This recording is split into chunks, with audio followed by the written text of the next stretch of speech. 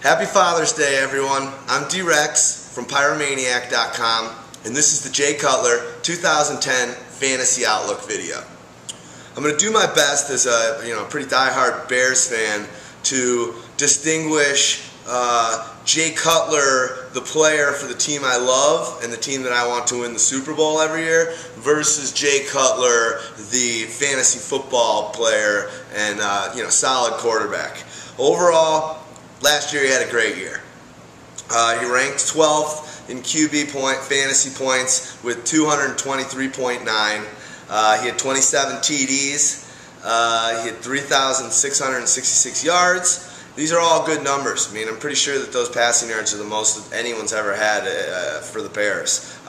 He did have those 26 interceptions, which is where I'll hold back on Jay Cutler, the quarterback of the Chicago Bears, and just focus on Jay Cutler, a fantasy football quarterback. He's a true test in that way of most people don't necessarily like him or aren't happy with his first season that are Bears fans, whereas fantasy owners that had him last year understand that even what seemed like a pretty subpar year, he definitely has tons of potential. I've never been a fan of the guy. When we did trade for him, we gave away 2 first-round picks. We gave away Orton, who was our starting quarterback the season before and played great last year. Not great. He started out great and then kind of played pretty well, but he's a serviceable quarterback.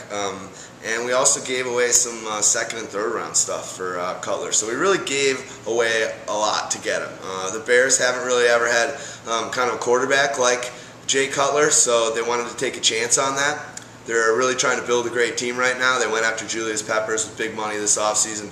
They think this guy can bring it to him. I hope that's the case. When he got traded to the Bears, though, I asked some of my Broncos fans, know quite a few of them. I've got some friends that live in Denver and a lot of friends that went to University of Colorado, Buffaloes. And people weren't that sad to see him go, especially for what they got for him. People think this guy's kind of a bitch. He's kind of a prima donna. He doesn't mix well with his teammates at all. It's all the things that I kind of thought about him as a player. He can lose the game for you in a blink of an eye. I mean, last year I think he lost 3 games for the Bears in the last play of the game, where if he scores a touchdown, he wins the game with a comeback victory, and as a result, he had 3 games where he threw an interception on the last play of the game. Very Favre-like in that way. He did have that great game against Favre and the Vikings where he had a fourth quarter comeback and ended up beating the Vikings, which is a great game, and hopefully that's a sign of things to come. But I think this guy's going to have a major upswing in production this year. He was coming to a new team. He was coming to a new system. Let's be honest, he didn't have an all-world wide receiver like he had in Brandon Marshall in Denver. He kind of had a mixed match of wide receivers who turned out to be much better, and I think they're pretty good, especially with another year under their belt to work with each other.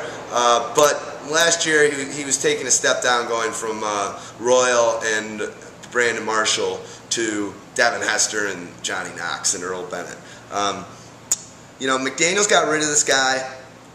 He's trying to build his franchise. He got rid of him last year, and then this year he got rid of Marshall, and he just didn't like his attitude either. So we'll definitely see what happens in that regard. Hopefully, I think the talent that Corton's got, or Cutler, sorry, is pretty impressive. I think this Devin Aramashodu.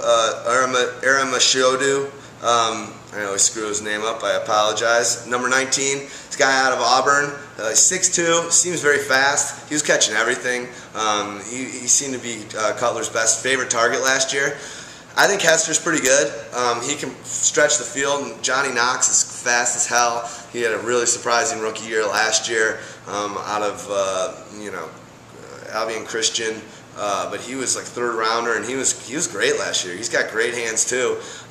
You got Cutler's good buddy, wide receiver, the tight end, Greg Olsen, who he hams it up with around the Chicago hotspots in their plaid shirts, drinking it up, spending their money, and whoa, do they have money. But Greg Olsen, he doesn't really fit into the game plan right now, because they've got this new offensive coordinator, Mike Martz, who obviously has been a head coach, and he was a championship offensive coordinator for the Greatest Show on Turf. He hasn't had such a great run on some of his more recent coaching stints, but I think he was just taking coaching jobs to take them. His last one, I think, was with the Detroit Lions. But he's definitely he's definitely a QB's offensive coordinator if there's ever been one. So Cutler might fall out. He likes to have two tight ends that are more blockers, which I think favors this Kellen Davis guy, who's a 6'7" tight end who actually had a few touchdowns last year. He's a big dude. And I think I could see him in a lot of series and a lot of downs just to protect some of that run game. Let's move on to the run game. They got Chester Taylor in the offseason. It's still going to be Forte's. He's still going to be the 3-down back. I see him, Chester, being more of a change of pace back, but not necessarily, a 3rd-down back. Maybe, Chester will get 3 series, and then maybe Taylor will get a series or something. They'll go with the flow on whoever's playing well. You will see I'm wearing my NBA headband, bandana, in honor of, it's orange in honor of both the Broncos and the Bears, because we're doing Cutler right now, and I'm wearing it with the emblem over my left eye like this in honor of Allen Iverson, who's making a comeback in the NBA for next year. I know there's a lot of haters out there, but I wish that guy the best. He's had a rough year or so, and I like him. He's a good dude. So Cutler's got a cannon. We know that. The guy can make any throw on the football field possible. You've got a year under the belt with their talent. You've got Mike Martz coming in. We just got to hope that Mike Martz can turn the Bears' current talent roster into the Greatest Show on, grass or, whatever they got there over at Soldier Field, and not into the Greatest Show of smug prickness, because, the guy's kind of a jerk, Cutler, and you see he kind of points the finger at his teammates, and I feel like the best quarterbacks ever, the Drew Breeses, the Montana, the Bradys, they kind of always take it on their shoulders and don't start pointing the finger at people. And that's not Cutler's way, and it's gotten him into trouble with some of his teammates. But you got other things you got to consider with the Chicago Bears are their run block was pretty terrible last year. Our Pyro offensive line rankings, which are coming out next week. Run block, they're 26, which obviously isn't very good out of a total of 32 teams. But the pass blocking, they're very good at. They're 12th overall, and so that means they're a good pass blocking offense, which obviously helps Cutler and gives him more time. The Bears have a pretty tough schedule during fantasy playoffs. Week 14 they play the Patriots. I think that's a good game for them. It's going to be a gunslinger type game where I think Cutler shines in that. Week 15 is against the Vikings. They obviously have a very stout defense, but Cutler did have a good game against them last year, and I think there's no reason to think that he can't have a big game against the Vikings.